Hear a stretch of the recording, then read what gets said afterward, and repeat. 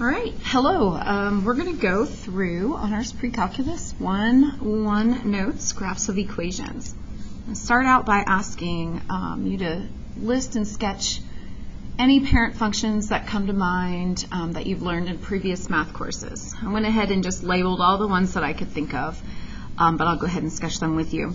So linear is y equals x, and that is a line. These are the parent functions without transformations.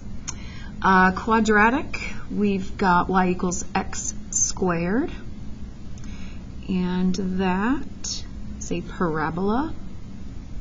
When we talk about things like lines or parabolas, there are certain things that we always use to graph these. Like with lines, we would use the slope.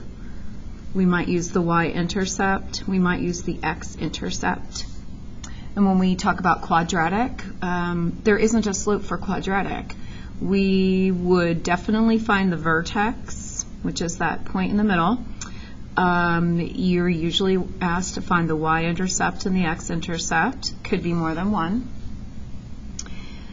Cubic, we've got graph that looks like that. And with a cubic, you're usually asked to find the y-intercept, the x-intercept, and this point here is kind of like the vertex for quadratic, but it is called a point of inflection. Quartic.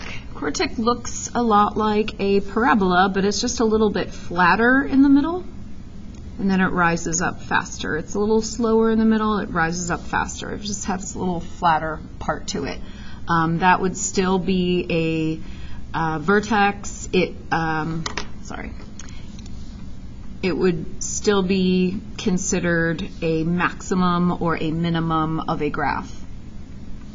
We would find x-intercepts, we would find y-intercepts. And in fact, I'm going to stop writing these because we're basically, when we graph these, we're always looking for x and y-intercepts, and then we're always going to look for some sort of piece of information that goes with basically that kind of graph. We have been talking about symmetry, and with symmetry, actually, the four of these graphs have some sort of symmetry. The line and the cubic, those have symmetry that is rotational about the origin. And quadratic has reflection symmetry about the y-axis. Same with quartic. It reflects in the y-axis. So that's something that you also want to keep in mind while we go through these. The reason why I want to talk about symmetry and talk about all these graphs and how you would graph them and what information you'd need is in your assignment. There are a few questions that say to graph using symmetry. And when I look at my line, if I were to graph the y equals x line, I could probably use symmetry to graph that. I could probably use that xy becomes negative x, negative y. That symmetry, that this is the 180 degrees rotation rule from geometry. But any other line, if I had a line that was not y equals x, if I had a line that maybe did not have symmetry about the x-axis anymore, I really could not use symmetry to graph it. So with lines, if there's no symmetry, I would just use my slope and my x-intercept and my y-intercept to graph it. With quadratic, we have symmetry on every single parabola, even if it's moved over. We've got that axis of symmetry down the middle.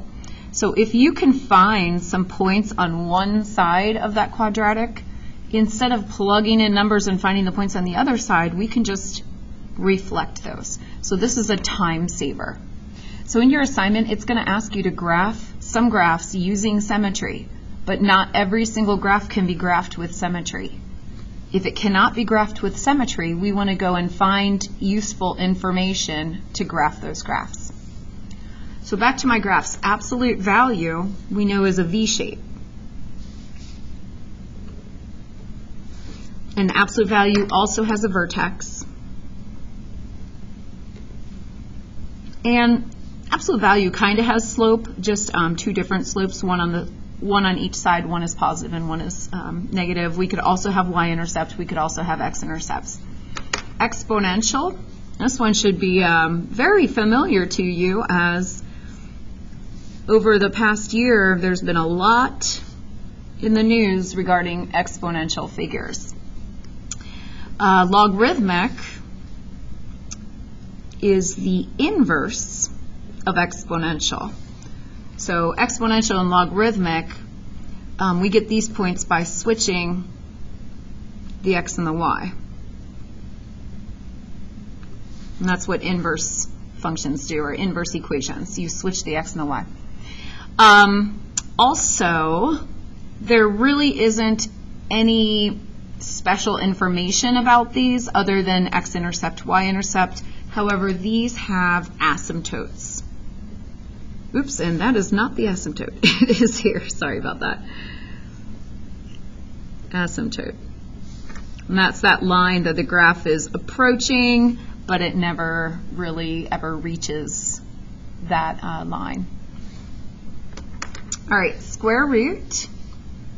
Parent function starts at 0, and it just has this one branch. It does not go in both directions. That one does not have any symmetry. Reciprocal or rational? So I'm just going to really talk about the reciprocal. We will get into rational functions later, but just talking about the reciprocal function, 1 over x, it has two asymptotes, and it has two branches.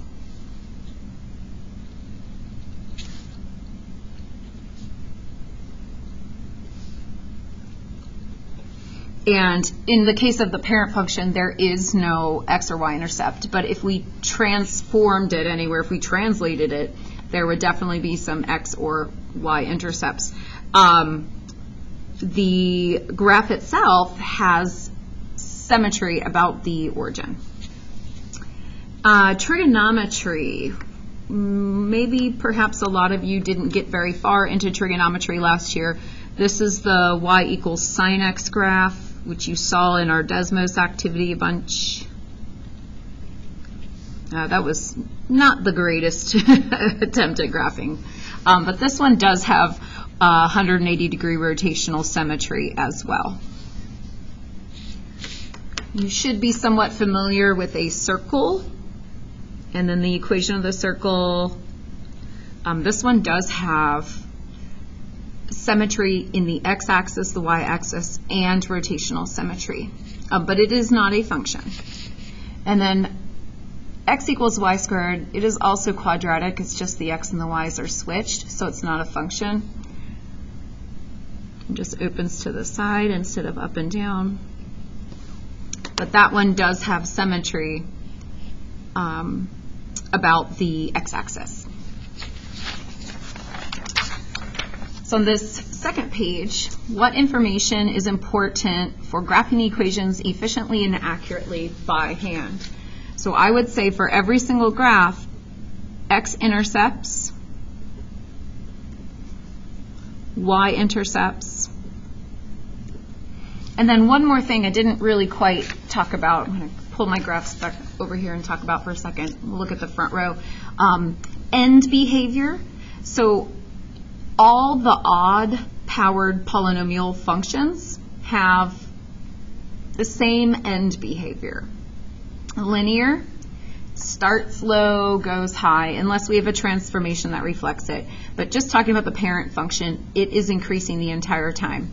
However, quadratic decreases and then starts increasing again. Cubic is increasing the entire time. It does go from concave down to concave up right there at the point of inflection, but it's still increasing the whole time. And then quartic, it is decreasing and then starts increasing again. So what is happening at the very ends, that is called the end behavior. And that's always important when we graph graphs. Last year you should have learned that all odd functions, all odd polynomials have the same end behavior, where we start as negative infinity in the y's and go to positive infinity in the y's. So it's always increasing unless there is a reflection. So again, I'm talking about parent functions. And then all evens, they decrease and then increase at the end. So they're both facing the same direction. These are facing opposite directions. So end behavior is super important for most graphs as well. And then some other things that are important but does not pertain to every single graph could be slope, vertices, I'll just put vertex, max or min values, and asymptotes. So, and there might be more. These are things that pertain to specific kinds of graphs. And then which equations have symmetry, what type of symmetry. I kind of went over that as I was drawing out the graph. Next, finding the x and y intercepts. Excuse me. When we find the x and y intercepts for the x, we are going to make y equals 0 in the equation. For the y-intercept, we make x equals 0. Once you get rid of y, you will have the x-intercept. Once you get rid of x, we will have the y-intercept. I personally always like to organize my work so it is clear, and I'll do that in a table where I have my x-intercept here and my y-intercept over here. So for my x-intercept, I'm going to make y 0. And once I make y 0 and I look and I see I have a quadratic left to solve, and I have to remember and I have to think back to how do we solve a quadratic. Well, the first thing I always look for is, can it be factored? So this one can be factored. So if it can be factored, I'm going to factor it. And then we're going to set each factor equal to 0. And we're going to solve each factor. So I get x equals 4 and I get x equals 2. And then for the y-intercept, we make x 0. So I'll have y equals 0 squared minus 6 times 0 plus 8. And we get y equals 8. Now, when I talk about intercepts, we need an ordered pair. So 0, 8 is the final y-intercept. Going back to x-intercepts, we have 2 of them. Now, in reality, does it matter which one comes first? Probably not. But usually what I see is we will put them, if they were on a graph, from left to right. So if I've got one at 2 and another one at 4, I would write the x-intercept at 2 first. Now, since we're typing these answers in Canvas, we want them all to be the same. So I am asking that you always put them in order. So you're going to type them in Canvas as 2, 0, then 4, 0. If you mix up the order, then it will mark it wrong in Canvas. So pay attention to the order.